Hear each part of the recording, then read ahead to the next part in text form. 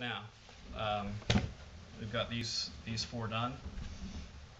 You're going to want to work opposite sides. If you've ever put a wheel on a car, you want to work, opposite to opposite, So we're going to do this side, and then this side, and then we're going to do, since we went this way, we're going to go this way, and this way. So, I don't think it really matters which end you're going at. For me, I haven't really noticed a difference in what it'll do. Give it a go. Give these pliers a go. There's that. And if you don't mind to show, it's really smooth right here. And then when you're applying the staples, you only want to go as far as here. Maybe not even that far, just like right here, because it's once you get past this tension, it lets loose a little bit, and then you're not getting as much tension onto the inside of the canvas, which you need to do. So there's that. I'm going to go ahead and do 2 or 3 staples along the ledge, just because I prefer to have it on the ledge. So there's 2, not passing that, so that's good. Then we're going to just keep doing that, going on. If you need to, tug on this corner, pull it this way. That's what will keep you clean. Then just like doing that a little bit, and then getting this going. You're making sure that you're getting tension going this way and this way by doing that.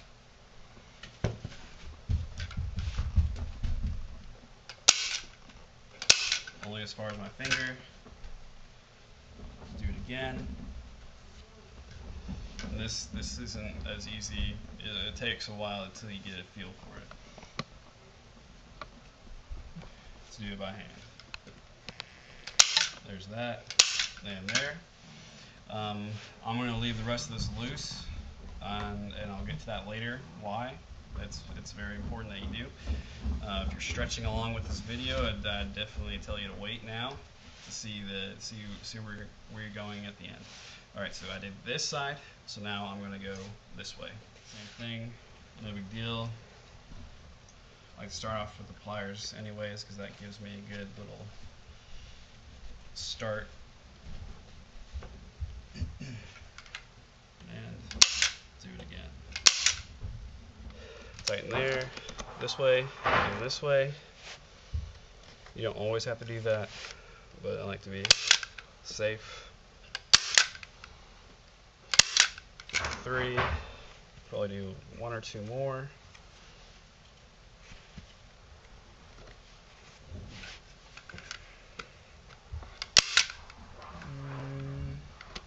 We'll just do 1.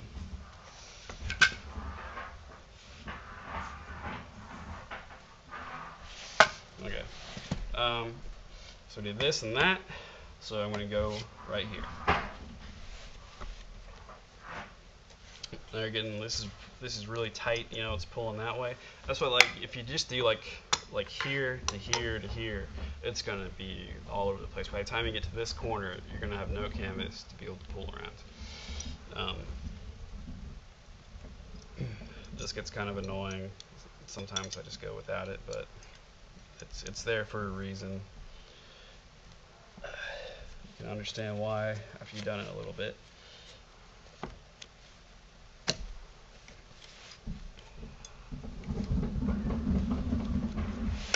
Like that, I got some ribbons going on this side, so I'm going to pull it a little bit.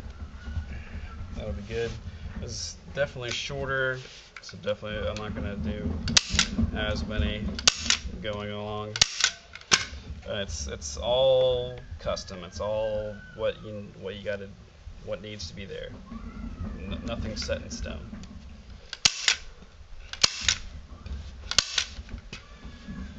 So I'm gonna go that far. That's good. I gotta get some more staples. All right. I guess I forgot. Some people aren't gonna know how to do this, so here's the easy explanation. This goes in and out. Slides right along the edge. So push it in. Blam, like that. And then you push down, pull out. Take these, They go right along the two inside runs of metal, right? And then you're just going to slide it in, let it fall in. Shouldn't mess up or anything like that. Make sure it's good and solid. You don't want to put a bunch of pieces in there because it'll jam up and mess up on you because there's a lot of tension going on in here. It's a long spring. So you just push it down. You know, you can be rough with it. You're not going to break it, really, I don't think. And then there you go. All right, so we did that. Got this side. We're going to go over here.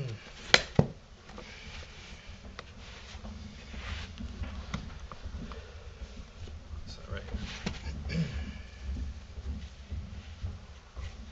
Okay, and again, do the pliers. These come in handy. They'll save your hands, especially if you want to be a lifetime painter or be a lifetime canvas stretcher. Then it's best not to wear them out. Same thing, not going past here. Just make sure, pull one on the side. And there's that. Okay, they're not always going in, but you know, this thing works as a hammer. Pretty nice. Good. Okay, we're just going to keep working around. Wherever your canvas is tightest is where you should go next. So you got room here, got not as much room here. That's because we stretch on this side, so it's pulling the canvas around more over there. So not as much there, not as much here, not as much here, plenty here, plenty there. So this has the least, so I'm going to do that. Make sure I get everything. So you don't want to end up short because then you got to start all over and you probably got to throw your canvas away. Not always, but there's no point in risking it. 1, 2.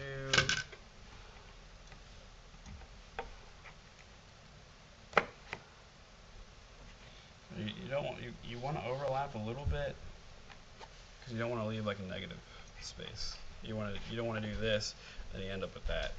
It's going to show on the side.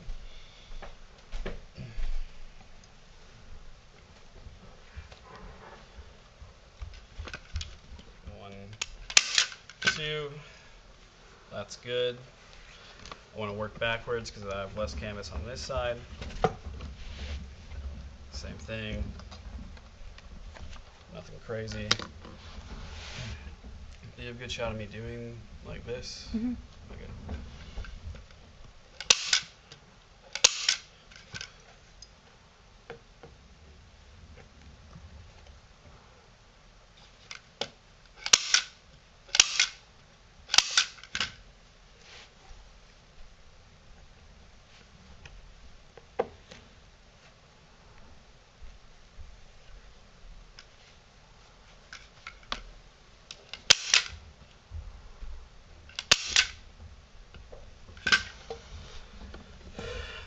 Spacing is really up to you. I mean, you can see it's not completely uniform. Some people put them right on top of each other. I like to give a little bit of space in between because it's a little bit more organic. I'll show you at this point. It was all wrinkly before.